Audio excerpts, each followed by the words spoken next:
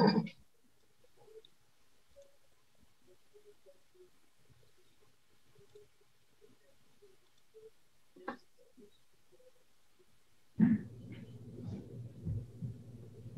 you adjust the lighting in here a little?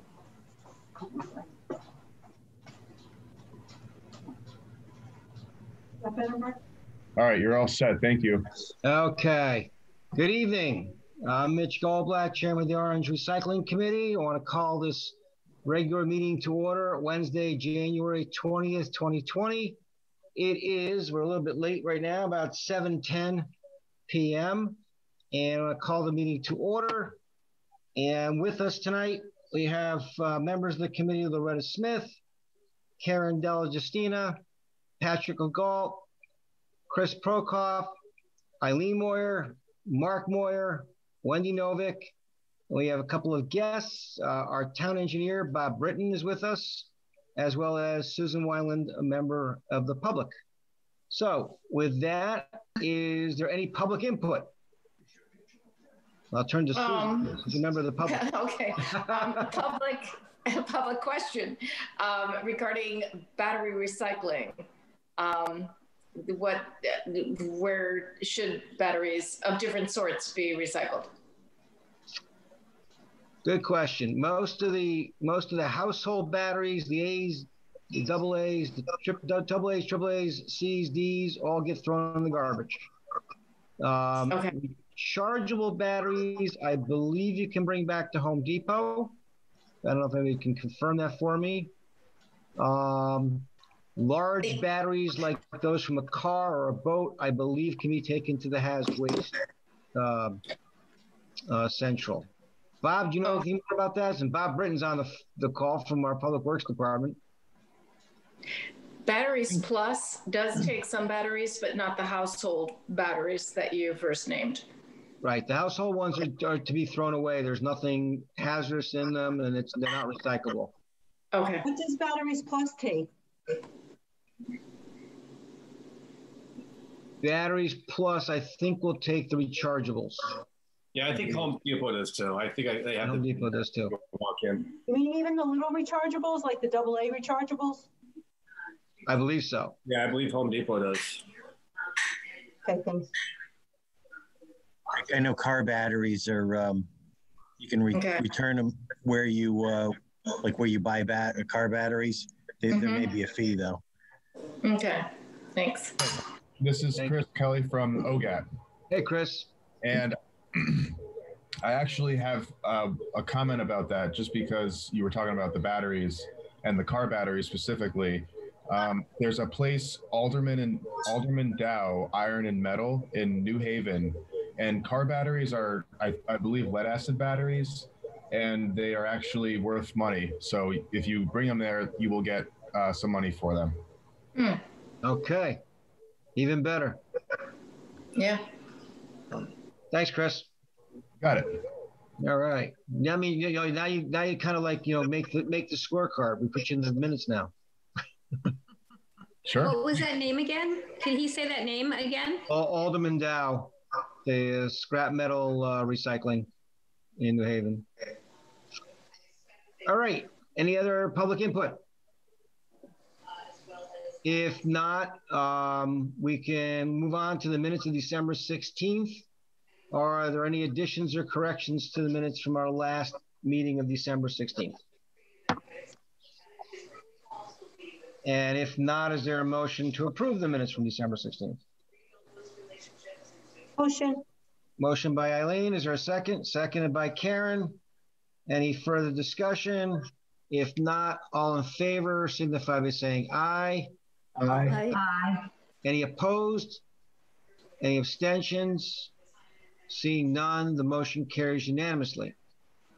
Okay, Treasurer's Report. Mark Moyer. Yes, we had one invoice with Fast Science for $54.94 to replace one of the signs at the transfer station. So our current balance is $1,907.44. Okay. Any questions for Mark? If not, thank you. You're welcome. All right. Update on residential recycling. I passed out the spreadsheet to everyone. We ended the year up strongly because, well, I've got the wrong. What I printed out is not what I sent to you. Somebody else want to take this away? Someone else have it in front of them? Well, I saw that we had 87.37 tons. I guess it is compared to 77.95. So we're up 12.1% for the month of December. And for the year, we were up 4.3%. Yep. Actually, I did have the right thing printed out. I'm sorry. I'm looking at it and thinking, I looked 1920. I was looking the other way around. You're right. So thank you, Mark. We did end the year 4.3% up from last year, calendar year. So hopefully we're seeing people recycling more, and that's a good sign. Good sign. Next, I just got the numbers from Sylvie yesterday. We also had a strong December with the simple recycling. Collected just under 13,000 pounds in the month of December, which translates into $745 for the town. So just in the three plus months, the last 3 months of the year, the town received just under $2,200, $2,194.21. Wow. From simple recycling. So that's great. Things are working out well with that.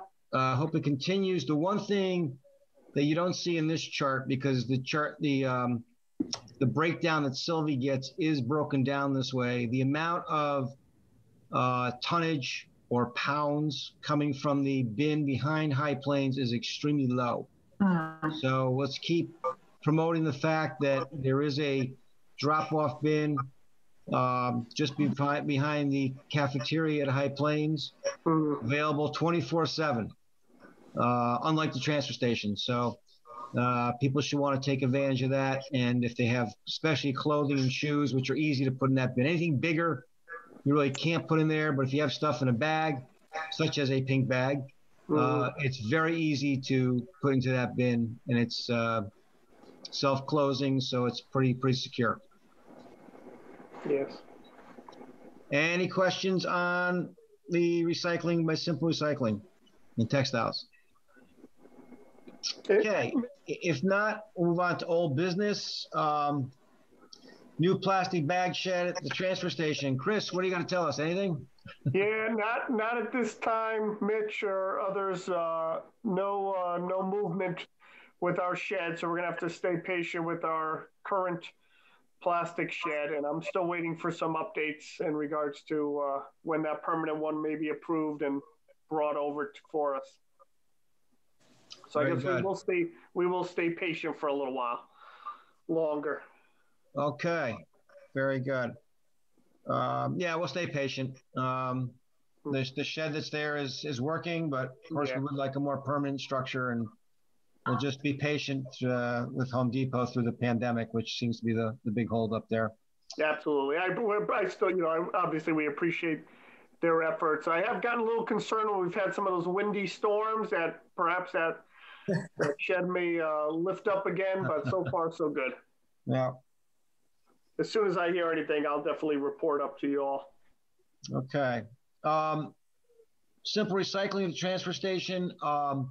Just a quick report on that. Sonny Wilkins and I have had a couple of discussions. This seems to be running a lot smoother up there now. I've had a couple of discussions with Vicky. They are removing things on a regular basis. They have bins in there now which are sturdy and are holding up materials much better. And the only thing Sonny and I had a little discussion about a week or so ago was the fact that the sign, I was very concerned about how long that sign's going to last if it doesn't get some permanent attachments. It's got a permanent attachments at the top, and for some reason they didn't attach the bottom. So there's a lot of movement, especially with the wind. Each time I'm there, I'm moving those big, heavy magnets to try and keep it in place, but obviously that doesn't work on a long-term basis. Bob Britton's on the phone. Bob, do you have anything, comments from transfer station, anything we should know about the simple recycling trailer and how it's working out up there? No, I heard some grumbling in the beginning about not getting emptied enough, but I think you said let's have to keep after them. Okay. I think it's much improved. I think you're right. In the beginning, there was some issues.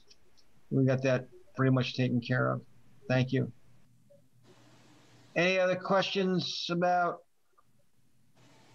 simple recycling at transfer station? Just a reminder, can you guys clarify for me, they still accept like what we used to put out in the pink bags, any of the ripped and torn items as well? So that's still acceptable plus all the others, right?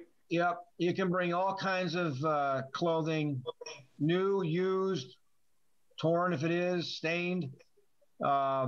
There, they will accept all the clothing, all the shoes, boots, handbags, pocketbooks, hats, gloves, coats, and then small appliances and a lot of other, household items. The major focus is the clothes. That most people, that's the easiest thing people are always looking to get rid of. Pat, Yeah, no, I was up there today. I dropped a few things off, and it looked pretty clean and organized. Good. Yeah. Good. All righty. Other old business, we're still got tour of Oak Ridge Recycling Plant on hold till after we can find time after pandemic or after everybody's getting vaccinated. Any other old business? Loretta. Eileen, you had mentioned to me about for the newspaper putting the logo of Orange Recycling Committee. I put it on there every time. They don't print it because they hardly give us any space. And you may have noticed 2 newspapers ago, we were on the next to the last page, bottom right-hand corner. So I wrote to the editor and the owner and asked if we couldn't have a little more visibility, and we got it this time. So I was happy for that. And I have a few things, Eileen, that might be to send you some items that you might put on Facebook. Please. It's been a little, slim pickings for interesting Facebook posts lately. So I'll take what I can get. I appreciate it. I find stuff in Wall Street Journal that deals with recycling. That's good. So thank you. Yeah, I'll send these things to you. Great. Perfect. If anybody has things they would like to be shared on our Facebook page, as long as it's not like promoting any, products or anything like that. It's great to have. So please. Good. Free to share. Thanks, Loretta. I think the last issue got some good ink and a good space. You're right. We did better, and hopefully people are reading it. It'd be great. Because that's our job, to promote recycling, and one way we'll be able to do that is through the media, obviously. Okay, moving on to new business. Well, it's the middle of January, and April's not that far behind, so we're all ready to go for our next shredding day, April 10th. Nothing much for us to do right now, except just when people ask, tell them or let them know. Loretta, as we get closer, since the newspapers only come out, every so often, you're going to want to, make sure we get that notice in the newspaper prior to the event. March newspaper. Yeah, for April 10th. Same thing, Eileen, on Facebook and the webpage. You probably already have that. So, so I think we're raring to go for that, and I'm sure it's going to be run very similar to the last time, pop the trunk kind of thing, and we'll try to enforce that more so this time, in fact. It worked well last time. Yep. I have not heard more about the proposed expanded bottle bill, but I have had conversation with James Maroney, our state senator, who I gave him information about it. I told him about the support from this committee at our last meeting, and he said he'd be watching for it because it looks like his understanding is DEEP is going to be the ones that are going to be promoting it and probably suggesting it through the Environment Committee. I've not seen anything about any hearings. Of course, hearings are now all virtual.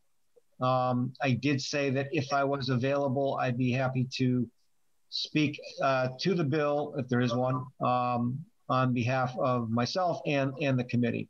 So if I hear more about it, I will be sure to email the committee. If you want to weigh in as well, would be great. But I don't have any more information at this time. But the legislature is in session and bills are being proposed as we speak. So hope to see something there. Just the 10-cent deposit. Yeah, this would be, maybe Bob, maybe you've heard anything. It'd be expanding to from 5 cents to 10 cents on deposits, and also expanding the types of containers, beverage containers that are redeemable. Leading mostly to sports drinks is the big gap there, and there's others. Whether liquor bottles are involved or not, I'm not sure, but that's mostly the sports bottles and things that you see in the same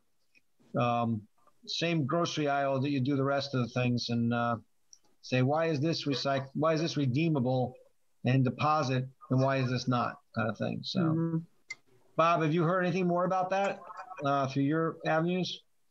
No, just I remember hearing of it, or perhaps even reading that the 10-cent deposit was being proposed, because maybe 5 cents isn't enough to motivate people now. Right. And there's also statistics that show that the states that do have a 10-cent deposit have a much higher redemption rate. So, well, we shall see. I have one more piece of new business that's not on the agenda because I just got the information yesterday. Sylvie, who most of you know, in the Public Works Department, made me aware of the fact that I think it's Fairfield. I called today, but can't leave a message. Is actually getting paid for propane tanks. Oh. And Bob, right now we have to pay to dispose of propane tanks. Is that correct? The 20-pound tanks that get dropped at the transfer station. Do you know what happens? I don't remember a specific bill for that. It's possible, or maybe lumped into something else.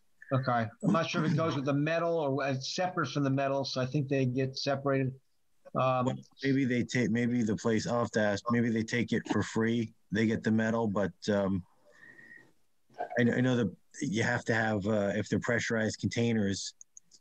You have to be careful with how they handle them. Once there's holes in them, then they're just scrap metal. Okay. So Sylvie let me know that she was under the impression that another town, I think it was Fairfield, as I say, was actually receiving money for the propane tanks. So she gave me the contact information. I reached out, like I say, today, left a message. So hopefully I'll hear back later this week, being tomorrow or Friday. And I'll report back by the next meeting if I find out more. And Bob, I would obviously be in touch with you and possibly the first selectman about if we need to look at a potential contract. But I think it'd be great if the town was able to make any money on propane tanks, and also let people know that if we are, certainly then promote it even more so, because right now they just kind of pile there, I think, at the transfer station. I wasn't really sure where they ended up. They have like a 12-year lifespan or something.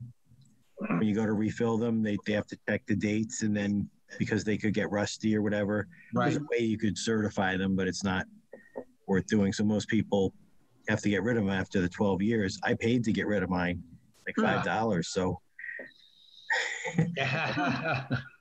And what town is that, Bob? Bethany didn't take them, but I brought it to Agway. Somebody said they take them there. Oh, really? Or Bethany might take them for a fee. I'm not sure. That's where I got rid of it. Interesting. So, yeah, if we can get paid for it, that would be good. Okay. All right. While we've got you, Bob, nice to have you with us tonight. Is there anything you want to bring us up to speed on concerning recycling, or anything at the transfer station that you'd like us to be aware of or need help with that we can help? No, well, no, you can't help with it, but what we can never do again is we ground up all the brush and trees and stuff there, And because of budget limitations, we held off until last July 1st. And then the contractor wasn't able to come back until August. And then Isaias happened. And then there was no market for anything to do with trees or wood. Really? So he wasn't able to get rid of it. And it sat there. And then around November, it started lighting itself on fire. Ooh. And it's been doing that for quite a while. We are getting rid of it now. But it's just that kind of mulch is not good to keep. I know we've all known they get hot, but the piles were big enough that they caught on fire. And we're tracking that new bulky waste fees. It's a little early because they really only started in September, but it looks like the tonnage is down from contractors, particularly. So I guess that's a good thing because it's less we have to pay to get rid of. Right. Kind of like the plastic bag fee. If the intent was for the state to make money on it, it was a failure. If the intent was to stop people from using plastic bags, it worked very well. Yeah. So same thing. There may be just a lot less bulky waste going to the transfer station, but it's kind of hard to tell with only a few months of data. I will say with the plastic bags, Bob, that I am shocked, maybe too strong a word, but very surprised at how much plastic, soft plastic, that not just myself, but this town collects and puts in that bin every week. Even with a plastic bag ban at the stores, there's so many other sources of that soft plastic that it's still, I think somebody at the train station said, well, now that we have the plastic bag ban, that we won't need that anymore. But it's been just the opposite. It seems to be, it's been very popular. We're very pleased with it. And sometimes I'm just amazed at how much we go through. Well, if it stays out of that recycling stream for the other stuff, which I guess messes up the market value of the other things or the processing. So someday we'll get to that recycling plan. I'd like to go on a tour and try to understand better what they do. Loretta? A couple of things. One of the articles in the Wall Street Journal spoke about companies that are trying to repackage their products in paper that looks like plastic. So people. Loretta, start again. You broke up, and I don't think we heard you. Oh, I'm sorry. What now? Okay. A little better. You're in an echo chamber there. I don't have anything on. No. Okay. Talk loud. One of the articles in the Wall Street Journal spoke on how some companies are trying to change to paper for their products. They have enclosed them in plastic, but now they're trying to change to paper that looks like the plastic, so that people will still recognize it, but it will be paper and recyclable. So I think that's very exciting if we can move to that direction. Another thing, I didn't know that the town, if you separate out your cardboard and put it in that big bin at the transfer station, the town gets money for it. So I've been passing that word around, and I think it's good for people to know.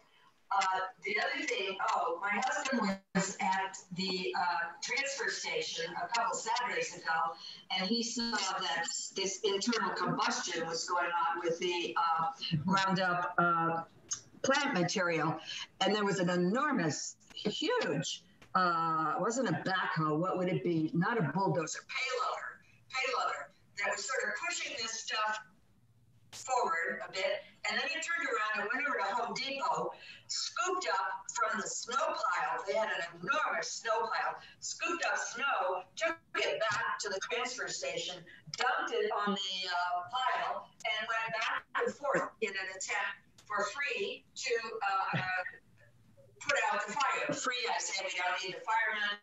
We just use what Mother Nature gave us, a huge pile of snow. So I thought that was a very amusing story when he came home and told me. That's very ingenious there, Bob, from Yeah. the transfer station to be using snow to put out the fire. That's good. Yeah. Recycling, I love it. Yes, yes. And Loretta's correct. For anybody who doesn't know or is watching this on OGAT, one of the reasons why we separate the corrugated cardboard at the transfer station is because the town does get paid for it.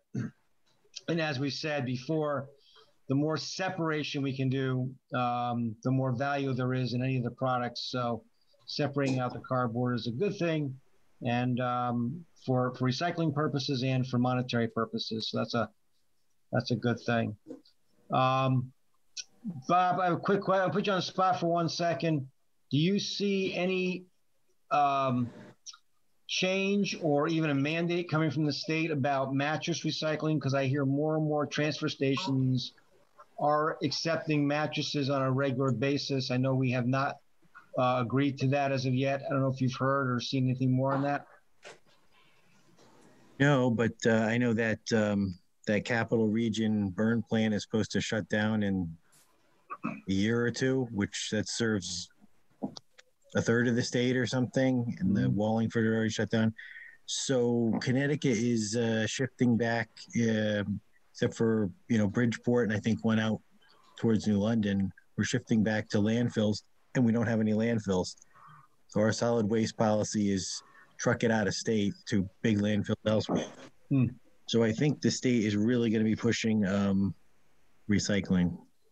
Yep, I think it is, and any kind of stewardship, that like the paint that is sold and taken back at paint stores, and mattresses that are sold and taken back at mattress stores. But hopefully we do more of that at the transfer station would be helpful. And of course, we do work with the Bye Bye Mattress and the Mattress Council to collect mattresses at our shredding day event as well. And we've been pretty successful with that. So and we'll continue to do so. All right. Is there anything else that I have not brought up that anyone else wants to bring up under new business? Mark? No.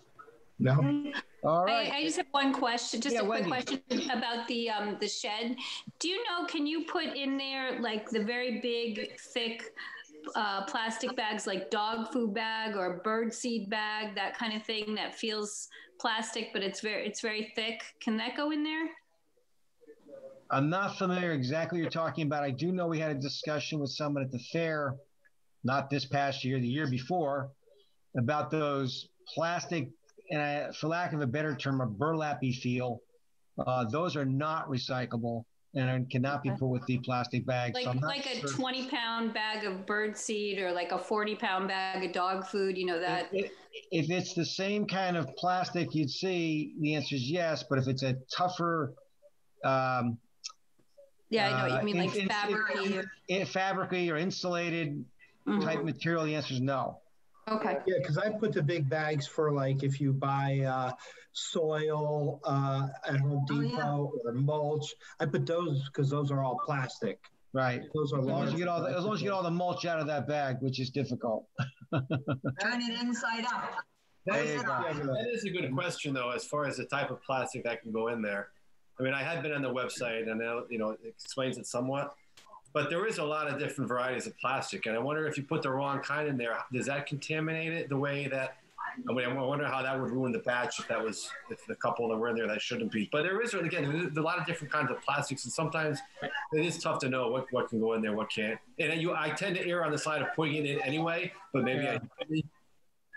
Well, there's also a term called wishful recycling, where people put things in recycle bins because they wish it will. Hopeful that it is recyclable, and it could do more damage than good. So I follow what Cheryl Baldwin told us from the DEP when she spoke to us. When in doubt, throw it out. If we're not sure, we're better off throwing it out as opposed to contaminating the load. So I think, Mark, the the soil bags and the mulch bags, as long as they're clean or somewhat clean, will be okay. But putting in some of the thicker plastics that are more of a composite as opposed to the plastic, and but I think it's the number 4 is good, but you got to be watching those numbers too at times. Yeah, I don't put any of the hard plastic, the casings that sometimes. No, none of that. Come in. Yeah, that just goes in the blister packs that cover like batteries and things like that are not recyclable at all. They're not recyclable in your blue bin, nor are they recyclable with the plastic bags. Those, unfortunately, are garbage. So, for now. Okay. All right. Anything else from anybody? If not, is there a motion to adjourn? So move. Moved by Loretta. Is there a second? I'll second. Second, Chris. All right. If not, all in favor of adjourning, signify by saying aye. Aye. Aye. Any opposed? Motion carries. We are adjourned at 7:41. Thank you, everyone. Stay safe. Good night. Thank you, Mitch. Thank you, Mitch. Everybody, great seeing you. Bye-bye, everyone. And our next meeting is what? Wednesday, the 17th. February